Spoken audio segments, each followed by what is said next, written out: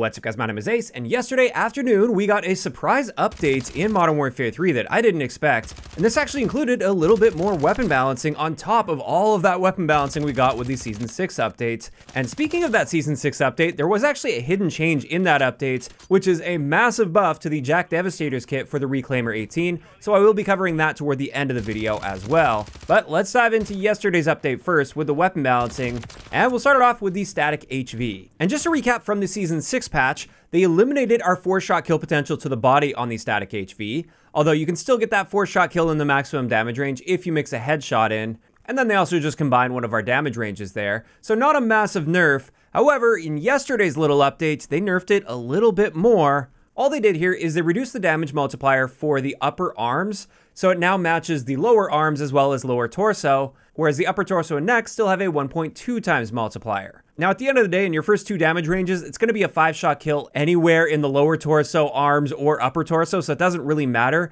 And therefore, in the majority of gunfights you should be finding yourself in with the static HV, this isn't really going to change anything. The only time you're ever really going to find a difference here is if you're landing shots like all over the body, and certain combinations of different zones could potentially yield 1 extra shot to kill, but more often than not, it's still going to take you the same number of shots to kill with this gun, and I wouldn't say this was a big nerf by any means. Next up, with the Kastov LSW, the brand new LMG, which by the way, my gun guide episode is well underway for that, and that should be coming out tomorrow. With this, they just added missing pros and cons to the MWIII UI for stock attachments, so they didn't actually change anything statistically with the gun or any attachments, they just adjusted the menus. Then diving into the marksman rifle category, we finally saw a buff to the crossbow, but it's not quite the buff many of us were hoping for.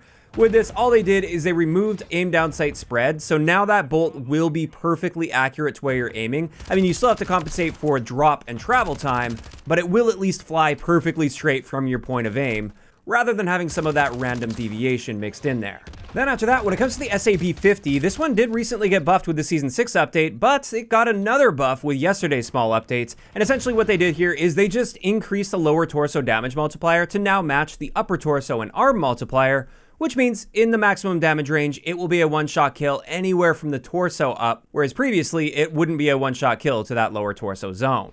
As for the Carrack 300 sniper rifle, somebody's got an obsession with this gun over at Sledgehammer. I don't know who it is, but they like this gun and they love buffing it, although it's always incremental buffs. We got another one with this small update yesterday, and essentially what they did here is they just increased the maximum damage range up to 25.4 meters, which overlaps and appeared to eliminate that second damage range. And essentially what this means is it's now going to be a 1-shot kill anywhere to the torso and up, including the arms. However, it's still going to be a hit marker to the hands in my testing. So again, not a massive buff to this, but it is going to be that much more consistent.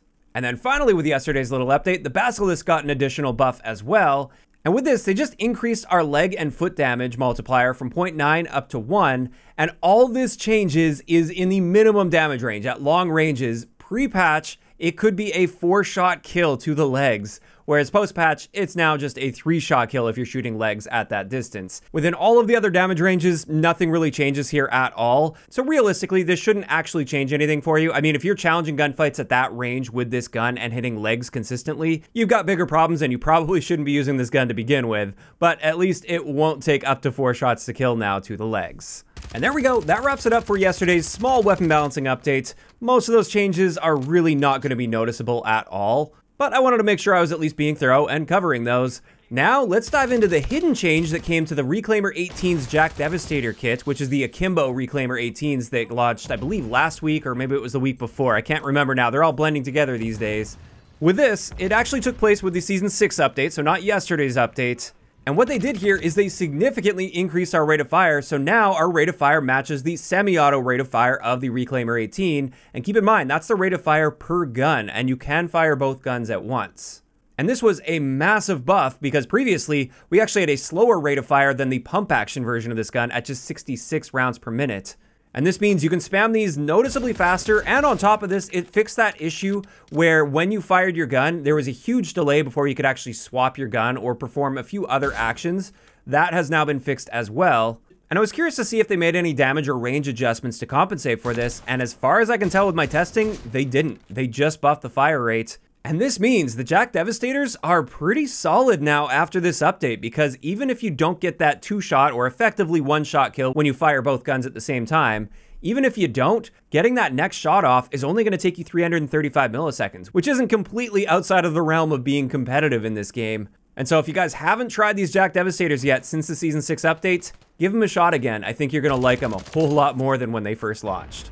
And with that, that's pretty much it when it comes to the multiplayer side of things with yesterday's update. I know they made some adjustments for Warzone as well. I always have people coming to me and saying, hey, didn't they change this gun and that gun too? Just a reminder, I don't play Warzone. I don't cover Warzone at all. This is just a multiplayer channel, and I'm only covering the multiplayer updates. And if you are reading through patch notes, just make sure you're paying attention to which patch notes you're looking at, whether that's Warzone or multiplayer. But with that, this is where I'm curious to hear from you guys in those comments down below. First off, how are you guys feeling about this tiny update that we got yesterday for multiplayer with a few minor adjustments to weapons? And then on top of that, how are you guys feeling about the hidden change to the JAK Devastators Kit for the Reclaimer 18? Do you guys think that was an appropriate change, or maybe did they take it too far? Just let me know down below. If you enjoyed the video, a like rating is always appreciated. And don't forget to subscribe for more if you haven't already. I'll talk to you guys next time.